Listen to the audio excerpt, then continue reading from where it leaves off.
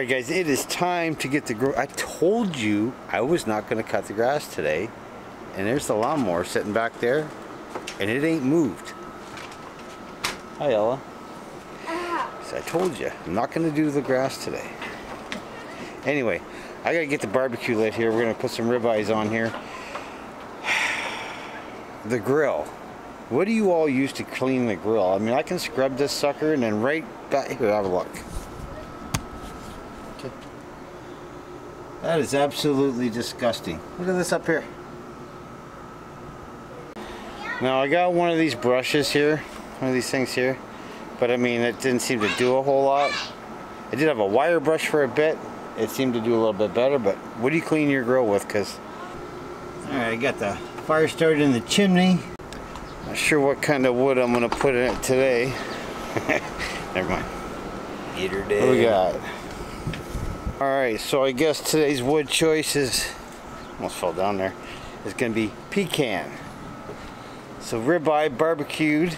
It's not, I'm not smoking it, folks. This is just for a little bit of flavor.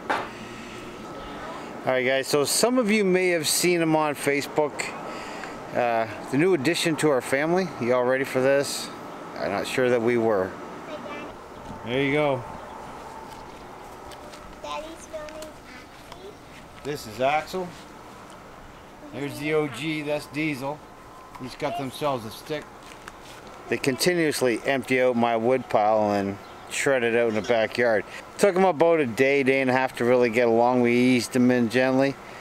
But Axel's like a bull in a china shop. He's a working dog. So he is clearly bred for working, which, you know, he's high strung, high drive, high ball drive, high prey drive. But he's a good looking fella. I think he's black and red, but sometimes he looks tan, sometimes he looks red, depending on what the sun's doing, but more so black and red. Diesel over there, as you know, he's a lab shepherd mix. He's a sable color. He doesn't seem to be put out at all. Y'all wondering why he's dragging that leash? I'm going to tell you why. So we had to change his name. It was Kanye. We changed it to Axel. Just something a little tougher. But anyway, so to get him to come to us, he doesn't always want to come to us. And I am working on a method to get him to come to us pretty much every time, which is working pretty good. The odd time, him and Diesel get a little carried away with the chasing and the, you know, the roughhousing. Diesel will listen, Axel won't. So if I got to catch him, I can catch him. And running in a circle around that trampoline, Diesel's much quicker. Axel's a little smarter. Axel will cut the middle and head him off. But we're all just eating up the grass now. Maybe I ain't got to cut that. Dogs are eating it. Plenty more videos with Axel to come. They play rough. I mean, rough. There's no growling, no actual fighting, but they play rough, and Jen does not like that at all. They're going to get their pecking order. So I tried to tell her. They're going to get their pecking order, and then I'm going to assert the pecking order after that. So they take turns submitting to each other, so I have no idea what's going on there. Anyway, back to the barbecue. That's Axel and Diesel. Our chimney's starting to get the flames out the top there. Alright, so those steaks got some Stubbs beef rub on them, black pepper, that is it. Then potatoes were grown locally. We got just nothing but black pepper, a little bit of paprika, and butter. I'm going to cover that with tinfoil, put them on the barbecue as well. Alright, a couple things about this char griller after using it for a bit.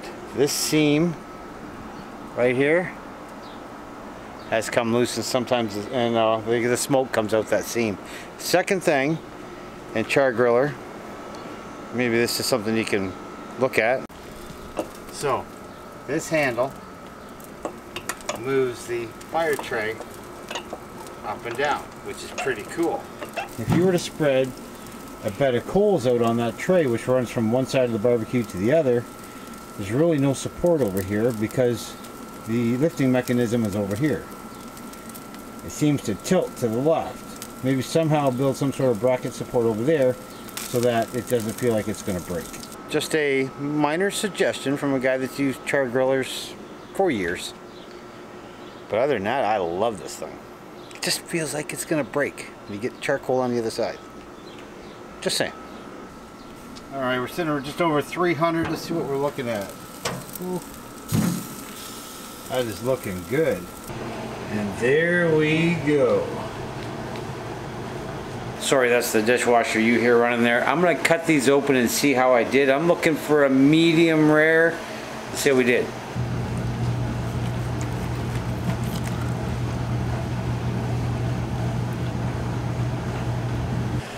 Well, that looks pretty good to me.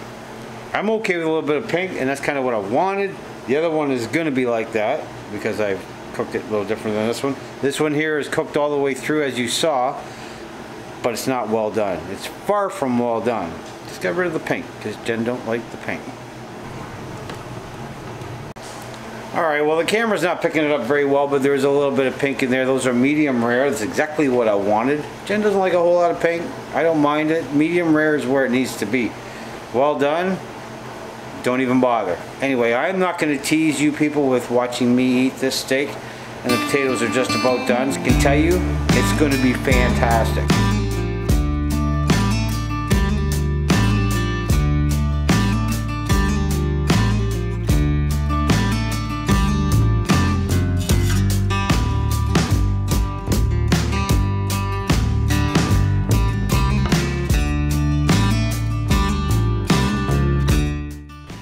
Alright, so I told you I wasn't going to make you watch me eat, but you can watch Jen eat.